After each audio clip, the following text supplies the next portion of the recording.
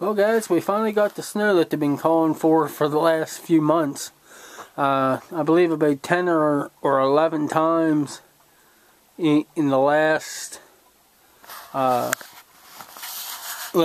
few weeks they've been calling for measurable snowstorms, and well, this is the first one of the year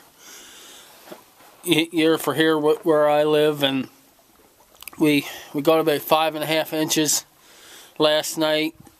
It's kind of hard to measure exactly how much we got because I scraped all the snow off this morning, and it's from bare ground is 5.5 inches up, but probably about an inch of that is underneath the snow is actually ice, and we're supposed to be getting more snow and ice tonight, so hopefully it won't be too much that we can still get around and stuff. I do have a new subscriber I want to thank before logging off here. Chris, aka Biggy Styles, welcome aboard, man, and I hope you enjoy the ride.